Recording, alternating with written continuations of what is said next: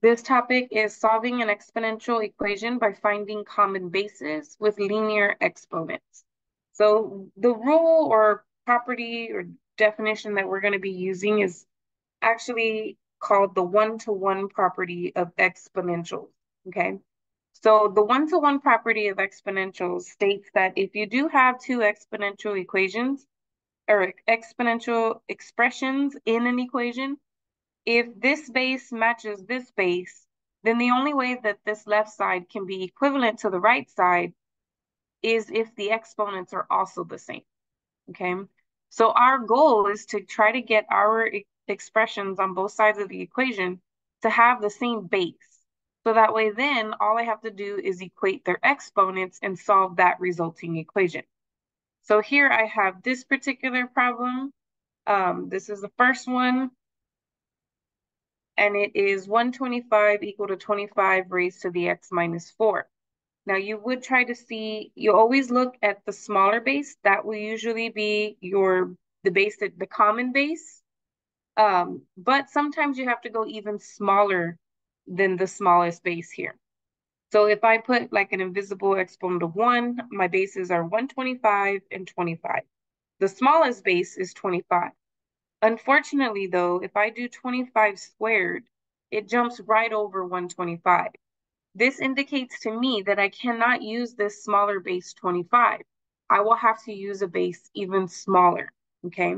Now, I do know that 25 is 5 squared, so I could have that expression raised to the fourth power. But then that means I also have to come up with an expression for 125. Now, I believe we can. So 5 raised to the third power is actually 125. Now, remember our properties for exponents. An exponent raised to an exponent means you multiply those exponents. And the same thing here. We would take this 2 and multiply it by x minus 4. So I get 5 raised to the third power equal to 5 raised to the 2x minus 8 power. And now we can apply our one-to-one property because we do have them written with the same base. So now that they have the same base, all I have to worry about is the left exponent equaling the right exponent. And then from here, you just go ahead and solve for x.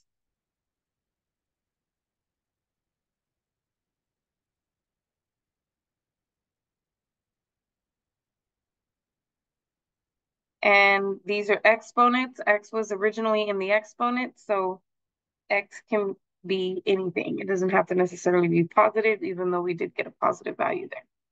Similarly here, you have the two bases 4 and 64. So you want to try to go with the smaller base. Now I do believe that we can get 64. 4 raised to the third power is 64. So here we have 4 to the 12x. Here we have 4 raised to the third power, but that's still raised to the 3x plus 3. So we have to apply our exponent rule that says an exponent raised to another exponent means you multiply those exponents. So this actually ends up becoming 4 to the power 9x plus 9. And again, once we use our one-to-one property, since the bases are the same, in order for these two expressions to be equivalent, those exponents need to be the same. So then we'll solve this resulting equation.